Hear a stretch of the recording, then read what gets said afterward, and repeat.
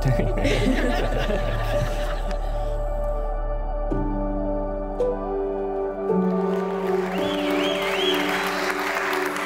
it isn't obvious, I'm Caleb's little brother. In my college speech class that I barely passed, I was taught that you should tell a funny joke or a fun fact. If you're getting emotional or nervous, I'm very nervous right now. So we're gonna start with a fun fact. Caleb shot 47% from the free throw line his senior year of high school.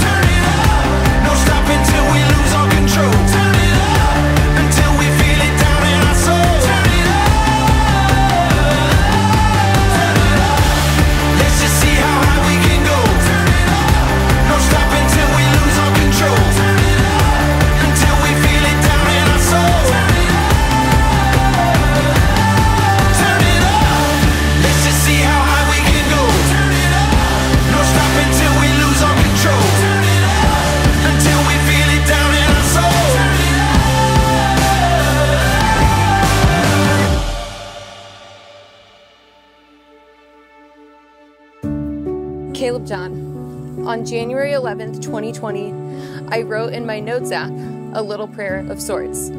I wrote, I want someone who wants adventure but cares about home. At the time I wrote that, God and I had had a lot of back and forth about who would be standing across from me today, or if there would even be a today. I'd come to accept that maybe God had plans for me to be just me. And then I got a text asking if I'd be interested in meeting you. And well, here we are.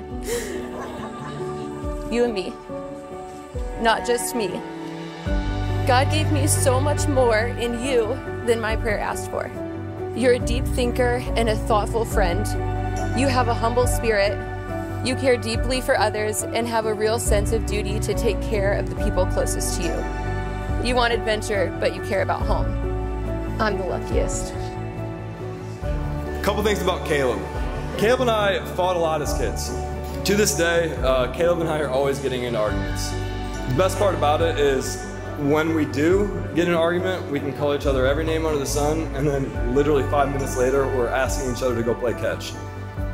The meanest thing Caleb ever said to me was, I don't want to play with you anymore.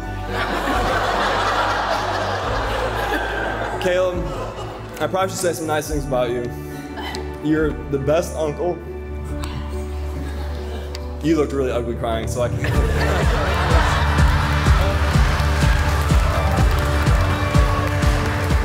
You're the best uncle in the world to Caroline and Cooper. You're my best friend in the world. You're my hero. Jessie is our firstborn, and she was quite a task getting her into this world. But Jessie was and has continued to be referred to as our miracle baby. You look beautiful.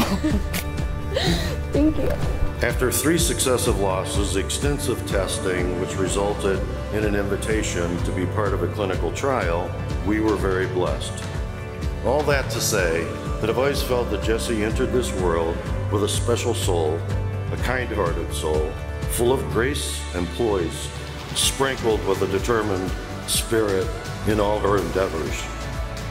Growing up with Jessie as a big sister, I always had a built-in best friend. She has been a constant supporter and cheerleader in anything I do. Everything she does with a big heart and full of love. I asked a few of the people closest to Jessie what one word they think of when they think of her. A few of the common answers were loyal, altruistic, dedicated, adventurous, compassionate, and thoughtful. With all of that being said, I think anyone who knows Jessie would agree that she is a blessing to so many, and she will be Caleb's biggest fan and supporter for life.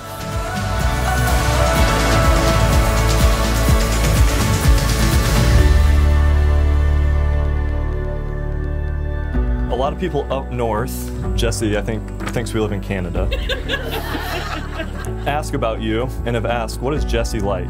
My only response has been, she's just a good human. It's so simple, but also encompassing of who you are. This has been my short quip, but that doesn't fully depict who you are.